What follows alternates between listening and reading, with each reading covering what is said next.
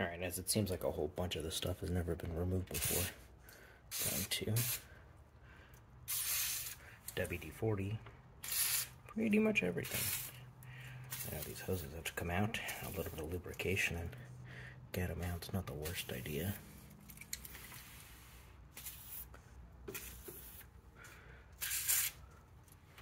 I need to get the MAF out. That's going to be important. Put that to the side. Get this fellow out.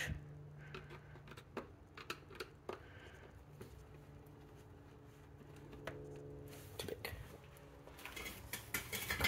It's good to have a variety of tools to help you. That doesn't work at all.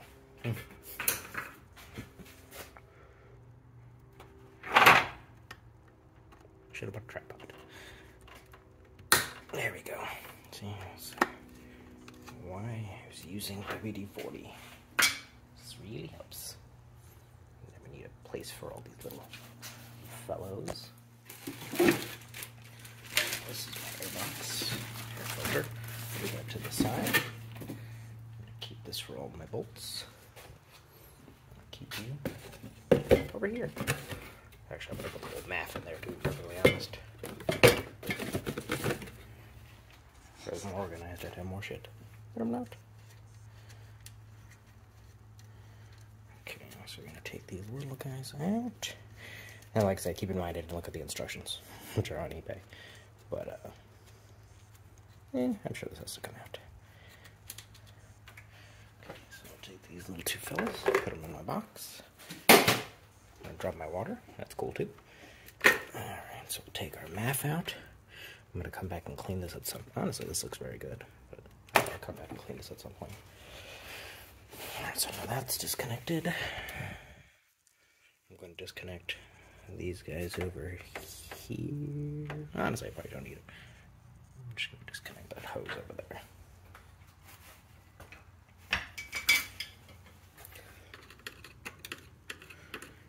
Then I'm going to take this off. I'm going to come back to the instructions to see what I did or didn't do wrong. But really, I just want to get this mouse nest thing out of my way because it's disgusting. Right, so we're taking out our hose clamp over here. And this is all vacuum lines over here that look to be in decent shape, honestly. So, as if you were in here and these were cracked and whatnot, you might want to get them changed, because you can tell over here this is all cracked. Like all that. This is going to cause vacuum leaks, and the car's not going to run right. Honestly, I'm surprised how well it runs, considering, because there's cracks all up in this. This is your main intake hose right here. That's not very good. Okay, I'm trying to one-hand this. Take out my filter, which is covered in mouse. It's disgusting. All this mouse stuff is gonna go in the garbage. I got this car really cheap because apparently it's, well, it's a mouse's house, as it turns out. Alright, so I'm gonna take this out. It's clearly stuck on something. And vacuum line. There's a little vacuum line over here. It's on the actual airbox itself. I'm just gonna. Wow, that's really stuck on there. Okay. Get your WD-40.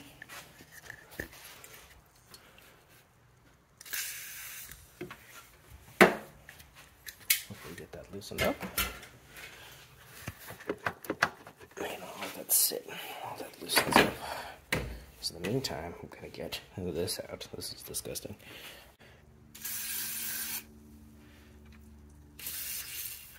So WD-40 on 1, 2, 3 bolts here. Because I mean, if you were gonna reuse this, obviously that's disgusting. But if you were gonna reuse it, you want to clean it. So for now, I'm just gonna pull it out. I'll try to reverse engineer this kit. If the kit's good, I'll put drop blank in it. If it's not good, well, I'm just gonna blow up the car. So that's fine too. And because this is a Japanese car, I'm going to assume that the bolts are 10 millimeters, but it could be wrong. if I know anything. Success. It's a 10. I'm doing this one-handed, like an idiot. So you want to get extensions, or you just want to use one extension on this, really, because you can tell this one's at an angle. You don't want to drop anything. This one's got a hose blocking it, and that one's just a little bit lower.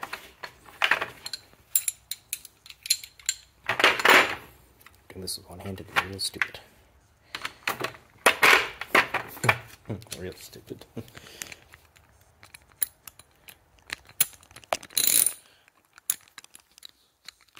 There we go.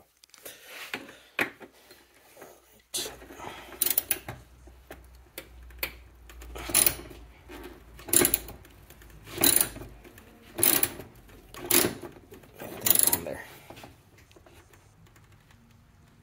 Almost feel like it's gonna break.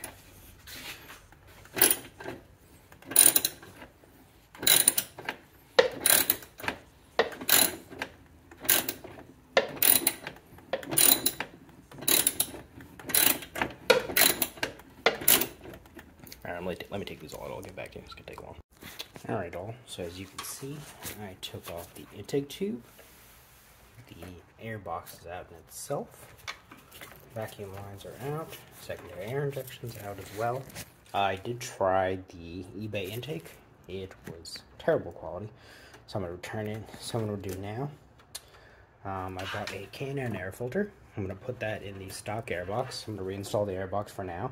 I'm waiting for a replacement hose because my hose was really bad shape. So good that I got in here anyways. Hopefully I can get all my money back on the return of that eBay part. But in the meantime, what I'm going to do is clean up down here. As you can see, it's pretty dirty down in here. You know, while I'm in here, I might as well do some cleaning. So I'm going to clean this up. Put the bottom side, once this is cleaned, out back down in here. Put it in my air box. I'm sorry, put in my air filter. And then I'm going to wait to put in my air box, MAF, and hose when the hose comes in tomorrow. So let me get started on that. So like I said, we're going to start with some cleaning down here. Actually, if you want to make it real easy for yourself, you can just WD-40. There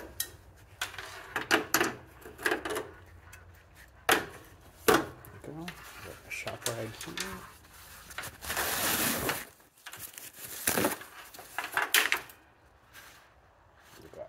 Bolts are just the wrong place.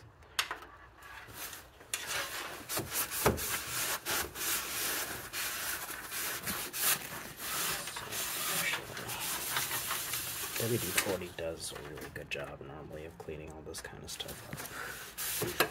I really don't want to be using it as frequently as I'm doing it, but in a pinch. Like, I'd rather use a soap and water compound, but you can tell that side came out pretty clean. Just gotta clean up that side a little.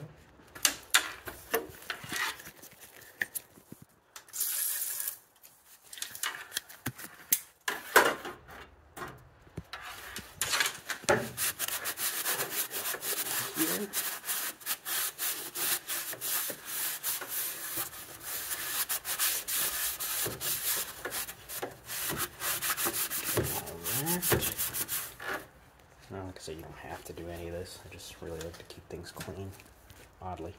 And then we're going to clean this. This is obviously really disgusting because if you don't remember from before, that's what was in there. A mouse nest. A really gross mouse nest. Alright, so I'm going to fill this with water. Just dump it over somewhere and it's discreet. I'm going to do that. I'm going to clean this up and I'm going to show you the reinstallation process. Alrighty, now that we have the bottom part of the airbox back in, I'm going to put the bolts in, and you can tell the bolts are pretty rough. So ideally you probably want to replace these, since I'm not going to be replacing it. I'm just going to coat it in a little bit of WD-40. Maybe just so they go in a little bit easier. just to help with future rust.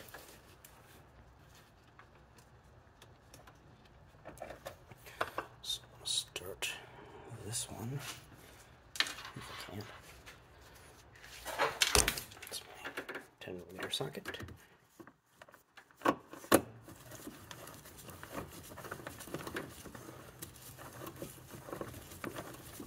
think it's in, no idea.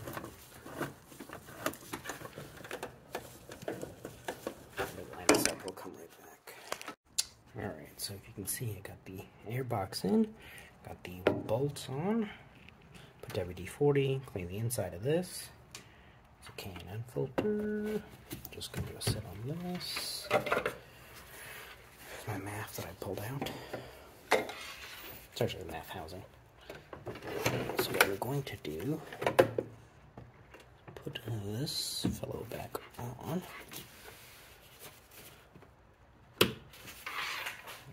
Snap them all. 1, 2.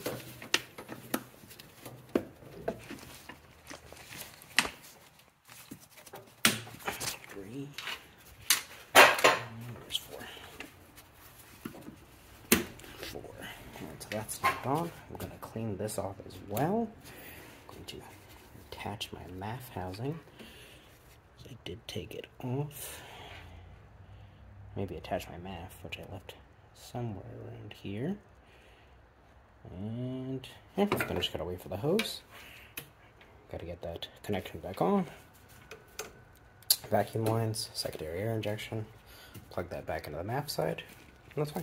I'll get back to you guys tomorrow. Hi all, so just to finish up the intake install over here, or really intake replacement. This is the old part. It's a new part from Amazon. I was replacing this because, well, it's an accordion. So I'm going to change this. This is my old worm drive clamp. I have to transfer this over. I have a clamp over here. I believe this is for the secondary air injection. I have to transfer that over here as well. But with anything you get from Amazon, you want to test this out. So I'm going to stick this on over here just to ensure this fits. It feels good. Just got to install a couple hoses. Looks good to me. Yeah.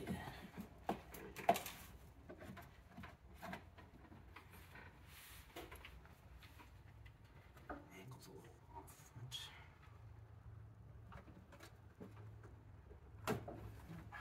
Looks good to me from what I can tell.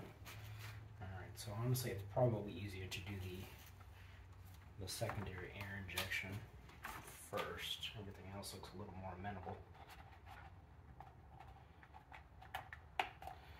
I'll take this off. I have to loosen it a little bit more.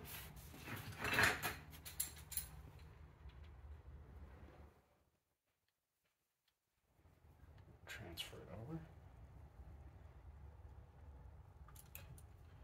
Should be good.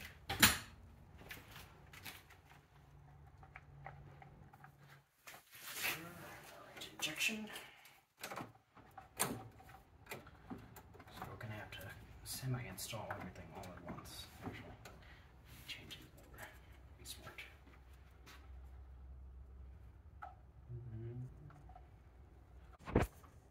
Alright, so I'm going to transfer my hoses over. You stand right there. You stand right there.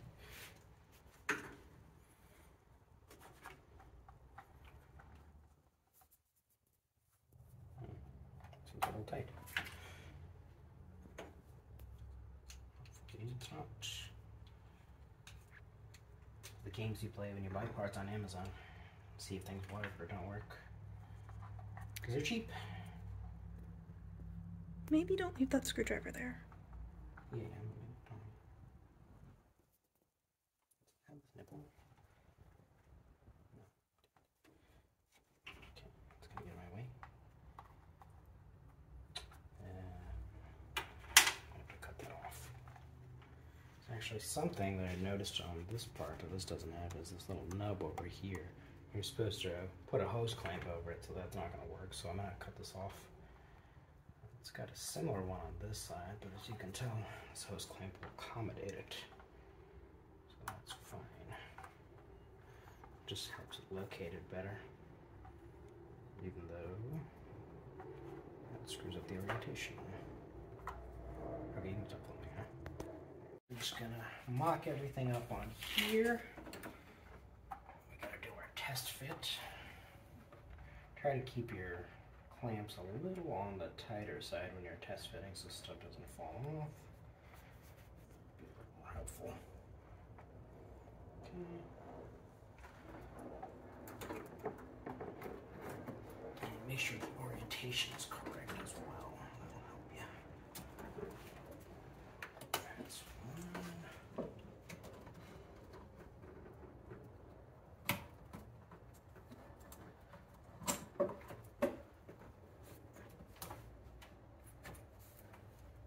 That's two. Position my air injection.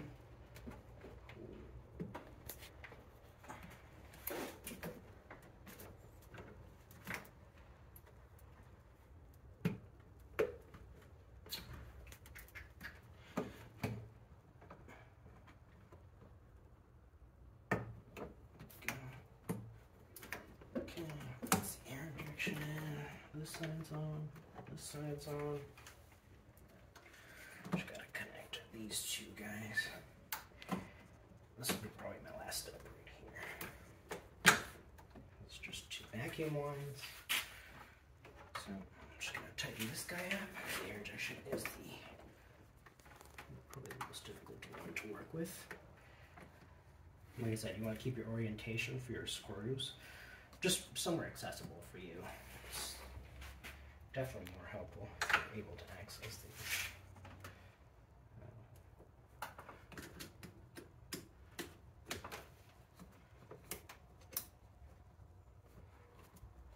Angle it towards you a little bit. Hold the clamps down if you can so they don't move around too much.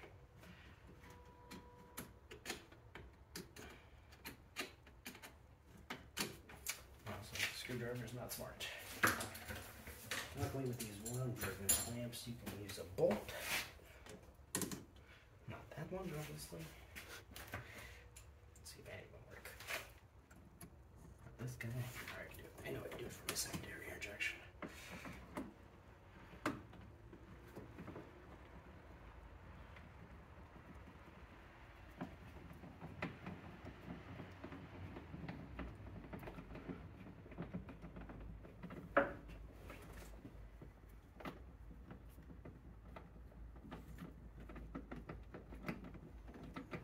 These you want to keep tight, but you really don't want to crimp them too hard because you really don't want to break these lines. Alright, so I got my two flathead screws on the clamps on either side. Like I said, you got to keep it at an angle that's amenable to you doing this.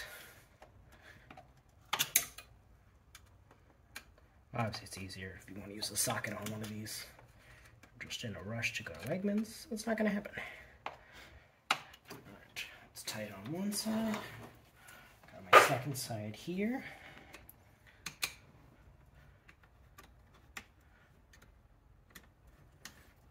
And then all we got to do is get the vacuum lines on. So one thing I missed on the vacuum lines, you can see there's little hose clamps over here. Got to get another set of hose clamps on these, so I'm just going to pop these off once these two are secured. But really, these are the hardest to secure. These are soft lines, so you can move them about. These are much more rigid. Obviously, that's not moving anywhere. The air injection, that's a box over here, so that's not moving anywhere. It's tight on this side, tight on this side. Like I said, I got to take these two guys off.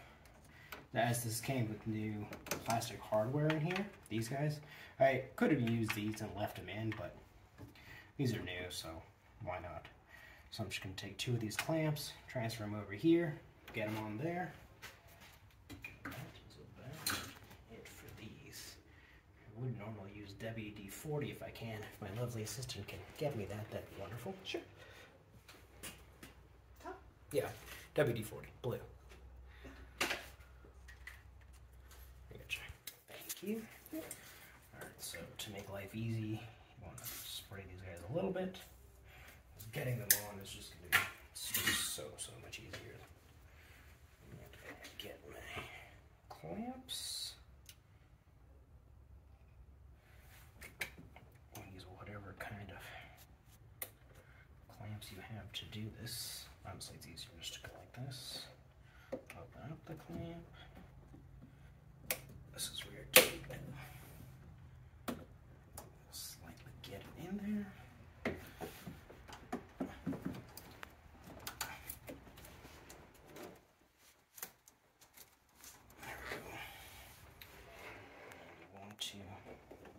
Try to get the hose to meet the end right here. So I'm going to take this guy up.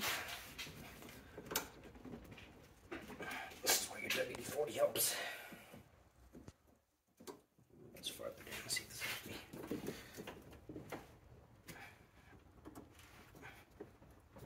Honestly, it might be it. Doesn't seem to go any further. Try taking a clamp. Put it right here. There'll be a mark for where the other one is from before. So as long as you cover this lip right here, you're fine. You can tell mine is on about here, which is there. It's easily covering this lip right here. So I'm gonna get another clamp. This guy. Go far back if I can. Just remove this. There we go. That one might be real easy. Not the guy. Not so much. Okay. I'm gonna line it up with our clamp right here. This is good. I'm just gonna try this second shot.